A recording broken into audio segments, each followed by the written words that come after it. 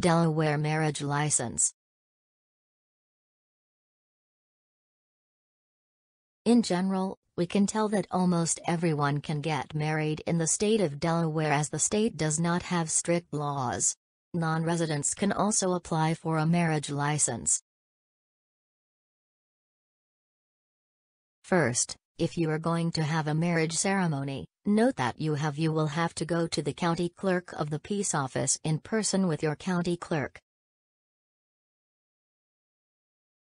To apply for a marriage license, you need to be 18 years old or higher. If you are not 18, then you are considered a minor. Minors must request the Delaware Family Court to get authorization for marriage. Obviously, you and your future spouse must be present having your identification documents with you.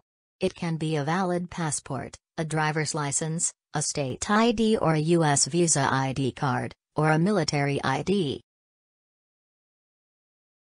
The marriage laws for the state of Delaware do not require taking a blood test.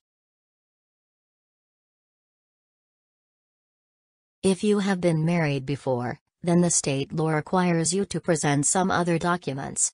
Show the original or certified photocopy, or the true copy of the divorce decree, legal nullification of the marriage, dissolution, or death record. Clearly, it means that according to the law, you can't get married if you are already a part of another legal relationship. It is necessary for the couple to understand everything when applying for a marriage license. In case one of the spouses does not understand or speak English, then they need a translator. The couple must provide their translator. The translator, in fact, must be at least 18 years old and have proper identification. To apply for a marriage license in Delaware, you must pay $50. This cost is for the residents or if at least one of the applicants is a resident of Delaware.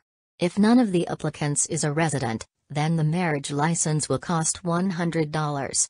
To make sure and stay updated, you'd better check the price at your local clerk of the peace office.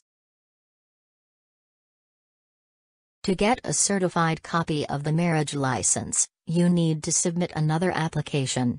You must fill in the full names and the dates of birth of the spouses, as well as the date of marriage. Then, you should specify the relationship to the person whose marriage certificate you are requesting. After that, you pay the fee for the certified copy, which is $25, and take your copy.